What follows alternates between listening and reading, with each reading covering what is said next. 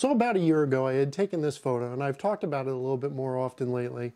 I've always been captivated with the Milky Way and just how amazing it looks when it's stretched across the sky. When I was camping on an island in Maine as a kid, we had gotten up a few times in the middle of the night to see the Milky Way. That was probably the first time that I had ever really seen it in that kind of fashion, and really quite that clear with the naked eye. It was beautiful. It was definitely a transformative experience as a kid.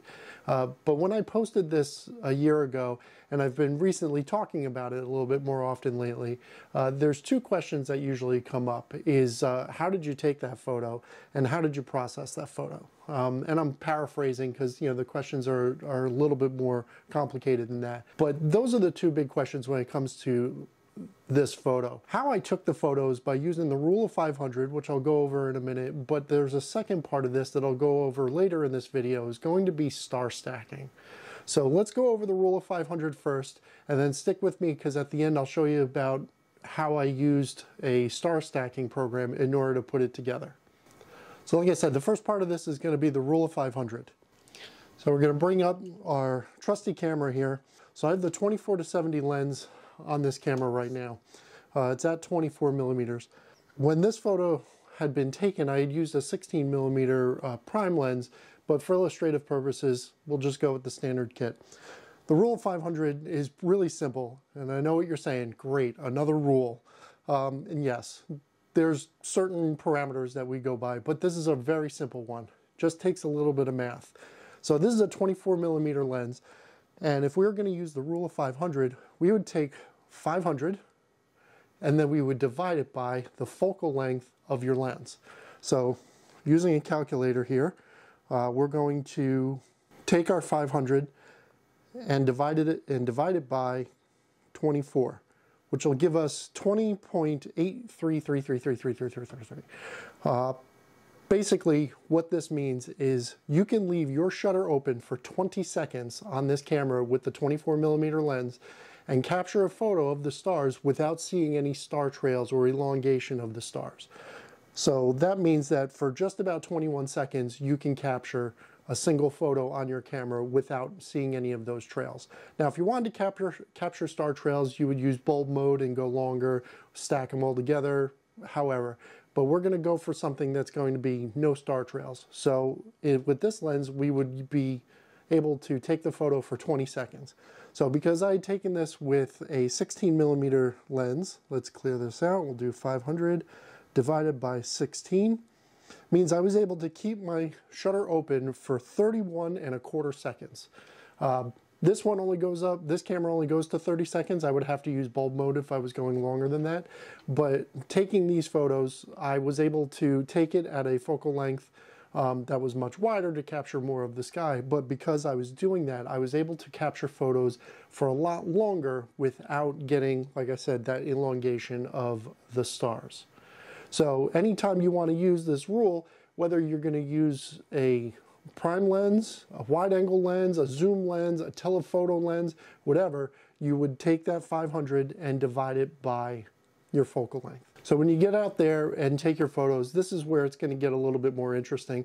Obviously you've planned your photo, you know where you're going to be taking it from, you know where the Milky Way is going to be and the galactic center is going to be, because you've probably planned it out in an app like PhotoPills or what have you. So you know where you're going to be taking your photo from. One of the first things that you want to do is you want to take dark frames. The reason for taking dark frames first, or at some point during when you're taking your photos, is that way you put the lens cap on your camera, you set it up the way you would for taking the stars, and you take several shots of the camera with the cap on, because that helps the stacking programs figure out kind of where the noise is on your sensor. So every sensor has a noise pattern, and this allows you to find that noise pattern in order to compensate for it when you do your star stacking. So you're going to take your dark frames, so that way you can compensate for that, and then you just start taking your starry shots.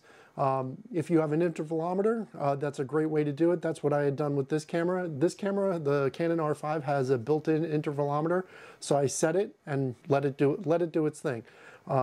Great thing about doing that is, you can take all these photos and turn them into other things. I had done a reel on Instagram with it as well. That was also pretty cool to do. But being able to do this with an intervalometer, I was basically able to set it and forget it.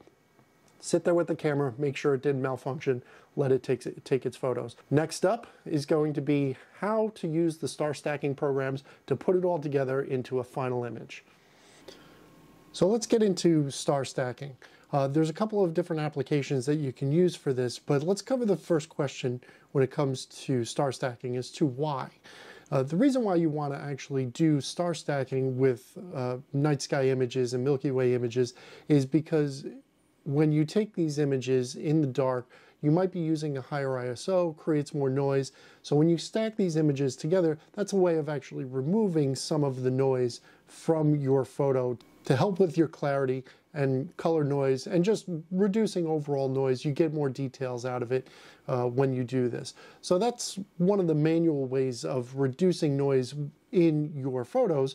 We're using a program to help us do that by stacking all of these images together to help bring some of that noise out. This is why we did the calibration images, the dark images, bias images, in order to help define what those noise patterns are.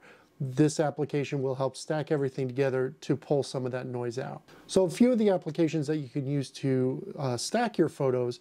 The first one is obvious, is going to be Photoshop. You can do image stacking within Photoshop. That's a great application to use for this. If you're a Windows only user, there's a Deep Sky Stacker and Sequator, which is a great application to use. And then if you have a Mac, there's the Serial app, which is good on Mac and Windows, but then I'm using the Starry landscape stacker, which is for Mac only. These are a couple of different applications that you can use for your star stacking. There is a learning curve, so be sure to try them out, get used to them before you dive in. The Starry Landscape Stacker works for me on the Mac. I found it to be pretty easy to use. I'm still dialing in some of the settings on it because some of my images come out a little green, so I'm still working on some of the tint and post-processing with that. So I'm going to pipe all of the images into this application. So as you can see, the application is up, it's running, and it's at the prompt for loading in the images. So basically, we want to select all of our images that we're going to stack up here. Click open, and it's going to read all the images, bring them all in, and then you could do some minor adjustments to things as you go along. So you can reduce your exposure, increase, change your luminance, color, white balance, and tint. So I would actually recommend changing the tint as well, because I've had this application produce some very green images on me. So I've actually have this set for -20. I still haven't quite dialed in where a good range is for this, but we're going to start at -20. We could always fix things later on in Photoshop as well. So once we've set our raw file information, now it's going to read all of the images. So there's 80 images in this set. I have some dark images in there. I have a couple of recomps in there as well. But this is going to now do all of the computing to figure out where the stars are, how to align all the layers, and then you'll get an opportunity to kind of refine that. So now that the application has processed all of our images, we still have that green tint to it, but like I said, we can fix that later on. We can now go through and kind of refine where our sky is and everything. So the first thing you could do is click on, find the sky, and it'll mask it out for you. So we're going to paint the sky, and we're actually going to fill in some areas that are in the sky that were not selected. So as you can see, some of this was also left out of the sky that is in the sky. So we're going to clean this up a little bit and increase the brush to save us a little bit of time. So now that we have the sky all painted in, we know where the sky is going to be. I've excluded areas where there's an island in the scene and obviously the water and some of the lights off in the distance. So the next thing that we're going to do is we have some options for aligning and excluding images. But for right now, I've already compiled all the images that we need. So we're just going to align and composite all of these together. So we're going to click on Align and Composite, and it's going to take 65 images now and 14 dark images and put them all together. So that way everything is calibrated. It could help reduce that noise, like I said, and we're going to have a nearly finished photo by the time this is done. So now that this is done stacking it together, as you can see, we have a pretty good image here, a lot of clean stars in there. Like I said, the tint is still way off on it. The first couple of times that I had tried this, it was really, really bad. So little by little, I'm kind of dialing this in.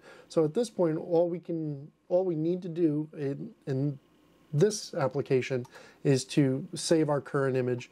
It gives us an option to give it a name. It'll save it as a TIFF, which we can then load into Photoshop and clean up tint and crop and do any other edits that we need to.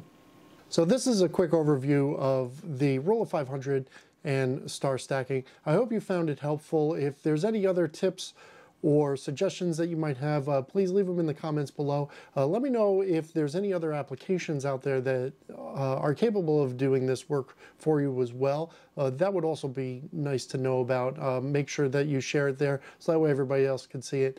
I do appreciate everybody coming along for this video. Give me a like on this video and subscribe to the channel if you haven't already. Like I said, I do appreciate everybody's support. Make sure to get out there, take some great photos, and I'll see you again next week. Thank you.